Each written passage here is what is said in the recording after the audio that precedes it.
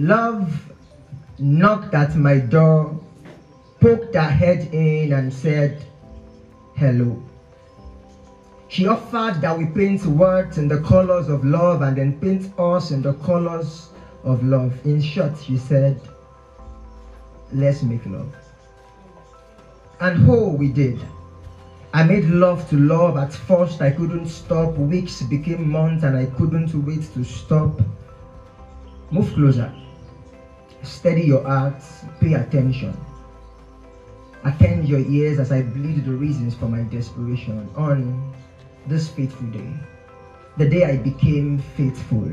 Love was staring at my face. We were enjoying the after-sex phase, but I didn't know that love was two-faced. She claimed I was too innocent.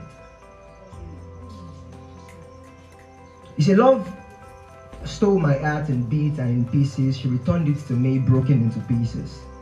Love said she's no longer interested, that we are now history together.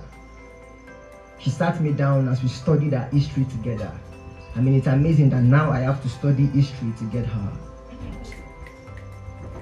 So sometimes, when love knocks, she comes with fruit that reminds you of your greatest fantasies. She reminds you the reason why you've always had a weakness for fat asses. Other times, when love knocks, she comes housing seeds of deceitfulness.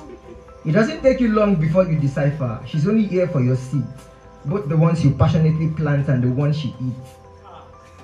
Sometimes, when love knocks, it comes with gifts.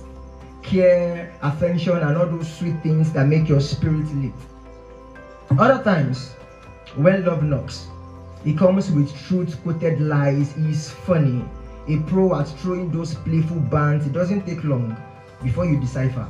He's only doing that to shift your pants. So when love knocks, open the door. Enjoy your love sessions and all the craze, but don't forget, she can be two-faced. When love knocks, probably you should just ask, are you going to last in bed or are you here for a quickie?